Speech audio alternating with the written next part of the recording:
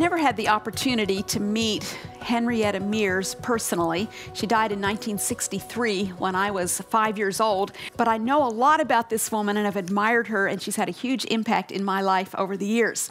She was a Christian educator. She served on the staff at Hollywood Presbyterian Church in Southern California. She founded a Christian retreat center. She founded a Christian curriculum publisher.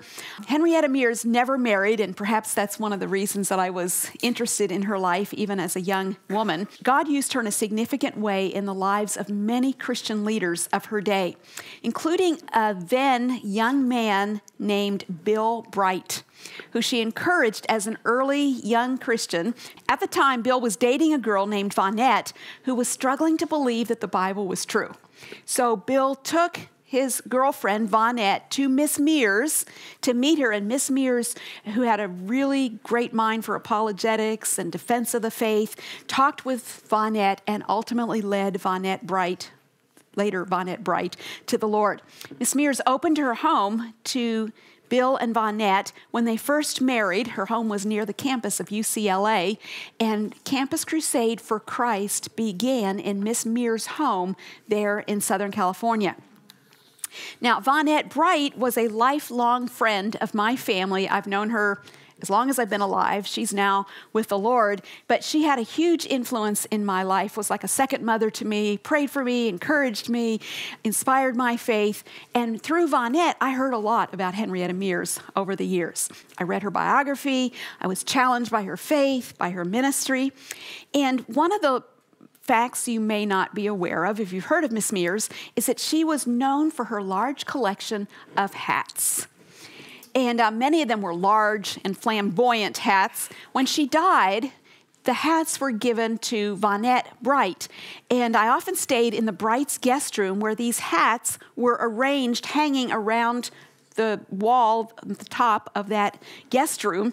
And I had the privilege of seeing those hats many times over the years. And when Vonette Bright died, shortly after Robert and I were married, knowing of my love for both these women, her family passed on to me one of Miss Mears' hats.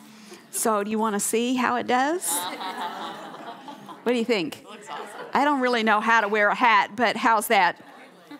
This hat is a symbol to me of the lives of these precious older women, one of whom I never knew personally, who poured so much into my life. And it speaks to me of the power of relationships between older and younger women and how they can inspire and encourage each other, whether they wear hats or not. It just reminds me of that. And we're going to see something about that kind of relationship today as we go to the Gospel of Luke, chapter 1, beginning in verse 39.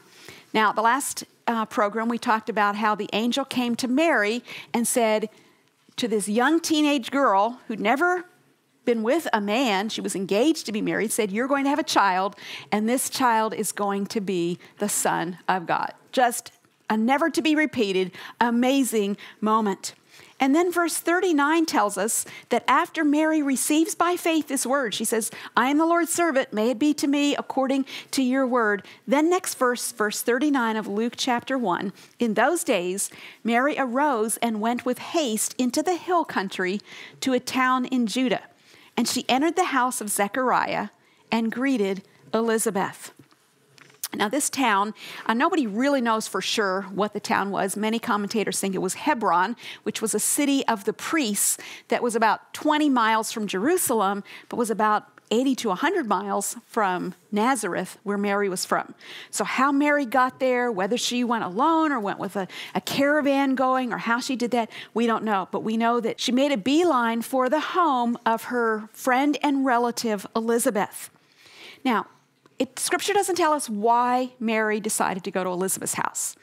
But as I've been meditating on this passage, it just seems to me that Mary must have known that Elizabeth was a woman she could trust, and a woman who would care about the story Mary was experiencing and who would believe God with her. So Mary gets to Elizabeth's house. Elizabeth is in her 6th month of pregnancy, having been in seclusion the scripture already told us in Luke 1, she stayed secluded for 5 months, the first 5 months of her pregnancy. And here's Mary, who's this young woman who's at the very beginning of her pregnancy. And both of these women are aware of what no one else could understand, that the spiritual darkness that had prevailed in this world for so long was about to be over. The dawn was coming. The dawn for which God's people had longed and groaned for centuries. Now, as far as we know, Mary's visit was unexpected to Elizabeth. They didn't have, cell phones and social media or ways that they could connect with each other. And I would think that, humanly speaking, this wasn't the best time in Elizabeth's life to have a house guest for 3 months in the last trimester of her pregnancy. But Elizabeth welcomes the younger woman and embraces every part of the plan that God is unfolding in Mary's life. Let's read beginning in verse 41. And when Elizabeth heard the greeting of Mary, the baby leaped in her womb, and Elizabeth was filled with the Holy Spirit. And she exclaimed with a loud cry, "Blessed are you among women, and blessed is the fruit of your womb. And why is this granted to me, that the mother of my Lord should come to me? For behold, when the sound of your greeting came to my ears, the baby in my womb leaped for joy. And blessed is she who believed that there would be a fulfillment of what was spoken to her from the Lord." And so here God weaves together the lives of these two women, so very different, from different parts of the country. So they came from different cultures, one young, the other old. Have we read in Luke 1 that Elizabeth was old? We've seen that a few times, but both miraculously pregnant. One having been barren for years, now 6 months pregnant. The other, this young teen, engaged to be married. She had kept herself pure in a city, Nazareth, known for immorality, but she's now pregnant by the Holy Spirit. So the ways that this is happening to them are different. The details are different, but there's a similarity to their stories. Elizabeth models for us in this moment the beauty of an open heart and an open home. And she and Mary, over these months, we can only assume, become a mutual gift to each other. I can imagine that Mary, the younger, more energetic of the women, was helping Elizabeth around the house and getting ready for Elizabeth's baby. I can imagine that Elizabeth was encouraging and mentoring the younger Mary. These are two women who both knew the Lord and loved his word. I can imagine they provided meaningful company for each other, because remember, Zechariah couldn't talk. So for 6 months, 5 months, Elizabeth had been in seclusion with a husband who couldn't say anything. Imagine that. So these women experience sisterhood, even with their great age differences and friendship. They encourage each other. These two women were alone in their circumstances. There were few who could understand what they were going through, and both of them were recipients of divine gifts and divine revelation. God had sent messages to them. And they both would have hard lives ahead when it came to the lives their sons would live and die. And here at this very tender, sweet moment, while they're both expecting, one with the one who would be John the Baptist in her womb, the other with the Christ, the Messiah, in her womb, God leads them to each other. And they draw strength and encouragement from each other in that moment. Now, I imagine that there are times in your life, as there are in mine, when you feel alone in your walk with God. No one else understands what God's putting on your heart, what he's doing in your life, what he's burdening you with, what he's bringing to your attention. And you can start to think, am I crazy? Because no one else gets this. You feel alone in the calling he's given you.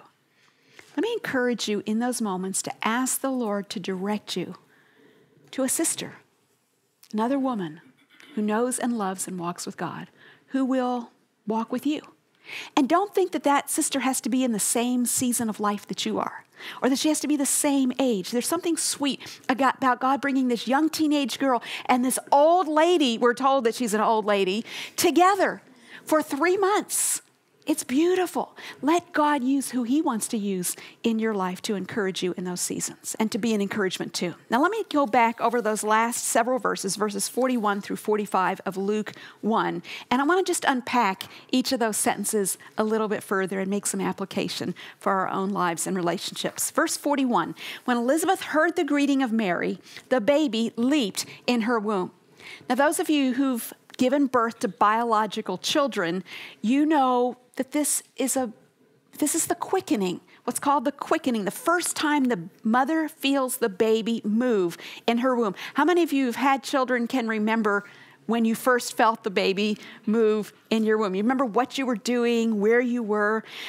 In the first pregnancy, this is normally between weeks 16 and 25. So that's right where Elizabeth would have been at this time. And it says the baby leaped. That's the same word that's used in the Greek version of the Old Testament that talks about twins, Jacob and Esau, struggling in Rebekah's womb, like wrestling with each other. It's the same word that's used in Psalm 114 for the mountains skipping for joy. The baby leaped in her womb. The baby skipped in her womb, and we'll see that it was for joy. And then it says Elizabeth was filled with the Holy Spirit.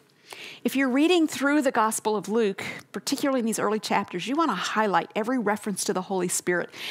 There's not nearly as much in the Old Testament as there is starting now in the Gospels, but particularly the Gospel of Luke, about the role of the Holy Spirit. The Holy Spirit references stand out in Luke chapter 1. Remember back in verse 15 that Gabriel had told Zechariah that his son, John the Baptist, would be filled with the Spirit in his mother's womb. And then in verse 35, Gabriel told Mary that the Holy Spirit would come upon her and would enable her to conceive this child that would be her son, but also the Son of God. And then in verse 67, we haven't gotten there yet, we'll get there tomorrow. After the birth of John the Baptist, Zechariah was filled with the Holy Spirit, and he prophesied a beautiful psalm or prophecy. And now in verse 41, in the presence of the Savior that Mary is carrying in her womb, Elizabeth is filled with the Holy Spirit. I think of Ephesians chapter 5 that tells us that we are all to be filled with the Holy Spirit. And what is the evidence that's given there? What does it look like when we're filled with the Holy Spirit? You can't see the Holy Spirit, so how do you know when you're filled? Well, there are a lot of evidences in Ephesians 5 and 6, but let me just read a couple of verses that say, when you're filled with the Holy Spirit, what will you do? You'll be speaking to one another in psalms, hymns, and spiritual songs, singing and making music with your heart to the Lord, giving thanks always for everything to God the Father in the name of our Lord Jesus Christ. What did Elizabeth do when she was filled with the Holy Spirit? We'll see in these next few verses, she gave thanks to the Lord. And speaking to one another, she spoke to Mary and encouraged her with words of faith and words of confidence in the Lord. So verse 42 says, this woman filled with the Holy Spirit exclaimed with a loud cry. Before we read what she said, that word loud cry means a moment of ecstatic excitement. Now, keep in mind, again, she hadn't had much of anybody to talk to for the last 5 months. So she was thrilled with what was happening, and now she had opportunity to express that. It's a spontaneous expression of delight and wonder and joy. God was doing great things, not only in her and for her, but around her and in this world and in the woman who came and appeared at her door. And Elizabeth was not at all shy about expressing what God was doing. That's what happens when you're filled with the Spirit. You become exuberant, thrilled with what God is doing. Now, that doesn't mean we always talk with a loud cry or a loud voice. Sometimes it's appropriate to talk softly and gently, but there's like this joy welling up in Elizabeth's heart that expresses itself verbally. And what does she say? Continuing in verse 42, with a loud cry, "Blessed are you among women, and blessed is the fruit of your womb."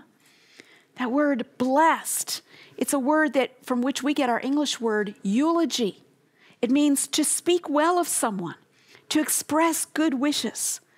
And so Elizabeth, the older woman who should have who should have received the greater honor as the older woman, but she shows honor to the young woman rather than expecting the young woman to honor her. She is blessed. She blesses the young woman who shows up at her home. And then she blesses the child that Mary is carrying in her womb. Blessed are you among women, and blessed is the fruit of your womb. Now, women being women, I can imagine that Elizabeth could have felt jealous toward the younger woman who had been honored in such an amazing way. After all, Elizabeth had walked with the Lord faithfully for decades. And she was going to have a son, yes, but God gives us something special and then we say we want something else, right? We want something more. It's never enough. Our bent is toward discontentment, isn't it? So why does Mary, this young teenage girl who hasn't had all these years of faithfulness, why does she get to have the Messiah and I just get the forerunner of the Messiah? Well, there is none of that in Elizabeth's spirit. No comparison, no insecurity, just praise, blessing, and encouragement. Elizabeth's son would be great, but Mary's son would be the greatest of all sons, the Most High.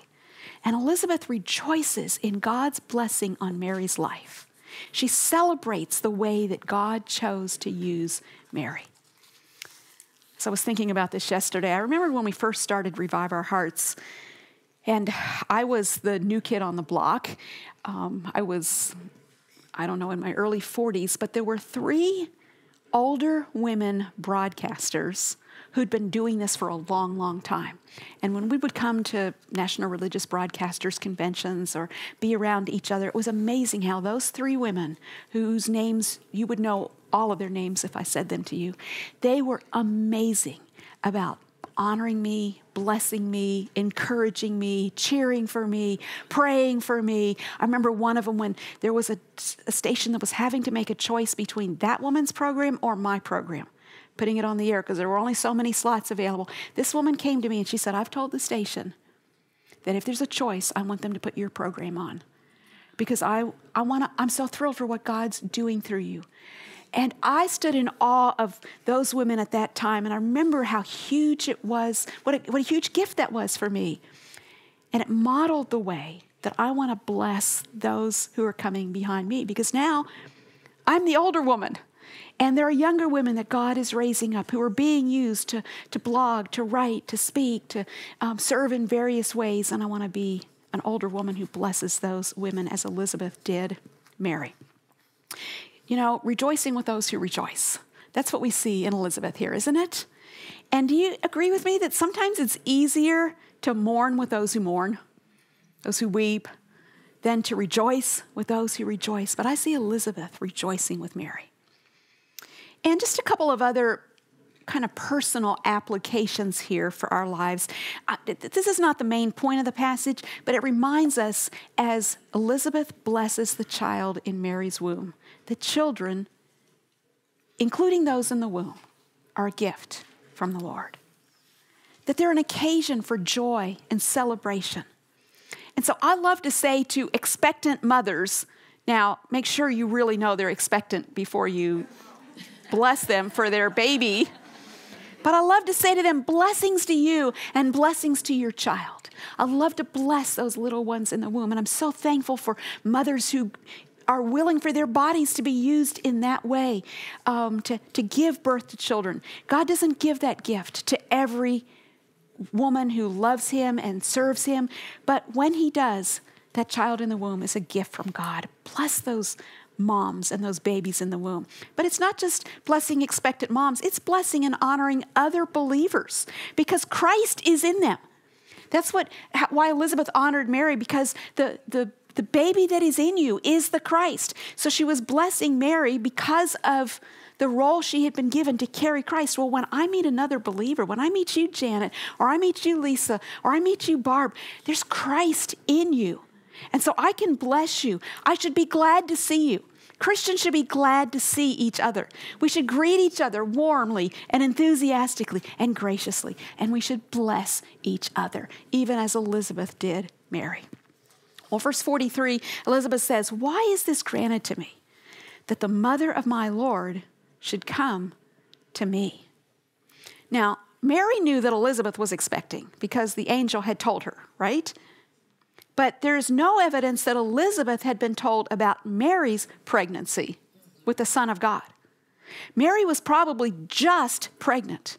She probably didn't have a baby bump yet. So how did Elizabeth know? Well, we read earlier that she was filled with the Spirit, right? God must have revealed it to her. And so when Elizabeth said, "Blessed is this child that is in your womb," she's encouraging Mary by confirming to Mary what the angel had already told Mary. It's just to bolster her faith. And then notice here that Elizabeth is the first person in the scripture to call Jesus Lord. Lord, the mother of my Lord, even before he was born. Now, Lord is the exalted title of deity, and what she's really saying is the son you are carrying is God. God in the flesh. Elizabeth is humbled and she's amazed that the mother of my Lord should come to me. She didn't see herself as worthy of this honor. There's a sense of awe that God would come to her house. And it foreshadows the day when her son John would say of Jesus, "He must increase, but I must decrease."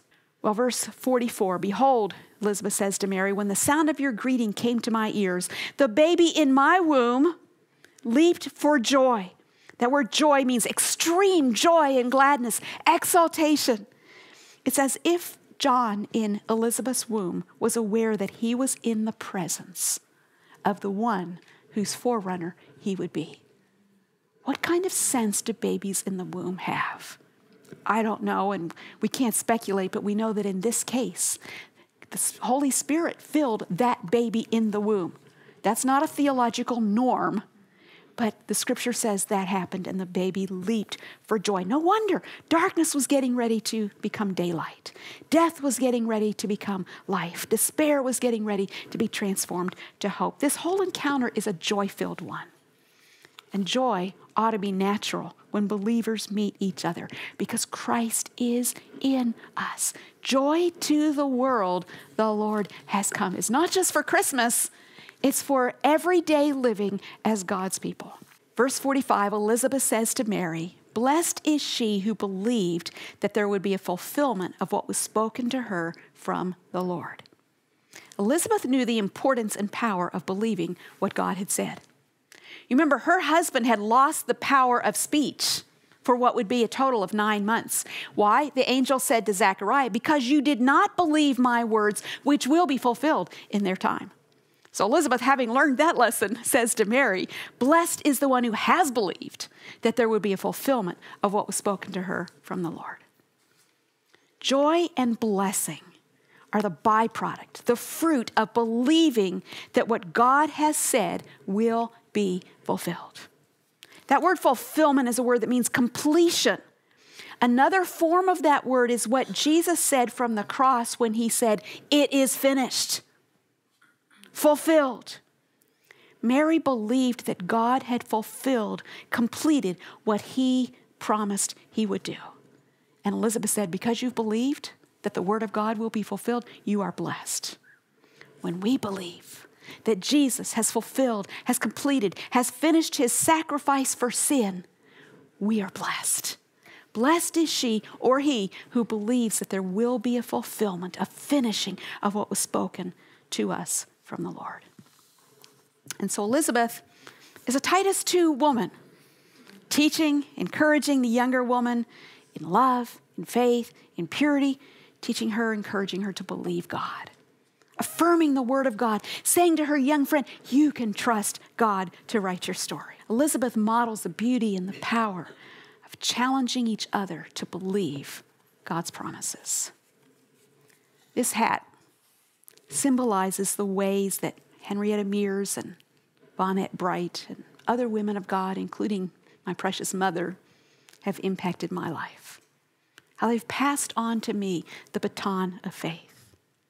So my question is, who am I passing this hat on to? Who are the younger women that I'm encouraging in their faith, their walk with God, encouraging them to believe God, blessing them when they step out in faith to trust God. Mary sought out Elizabeth at a crucial point in her journey, and Elizabeth was available. She received the younger woman, spent 3 months with her. So, if you're an older woman, who are you investing in? If you're a younger woman, who are the older women that you're seeking out to give you wisdom and encouragement, and together to have sisterhood, friendship, companionship, growing together in the ways and the things of God? It's a sweet, sweet relationship that God intends for us to have as believing women in every season of life and at whatever age. Thank you, Lord, for the gift of relationship and friendship, for the most beautiful thing about our friendships being when we encourage each other to believe you. And we encourage each other that what you have said is true. Even when no one else understands, no one else believes, we say to each other, you can trust God to write your story. So thank you, Lord, for the beautiful picture of these two women, for the beautiful women that you've placed in my life when I was a younger woman, and now as an older woman. I just pray for the grace and the humility of an Elizabeth to say, how can I love well the younger women that you're placing in my life? How can I celebrate and rejoice in what you're doing in their lives? How can we all do that so that Christ may be honored? Because that's what it's all for. That's what it's all about. We pray in Jesus' name.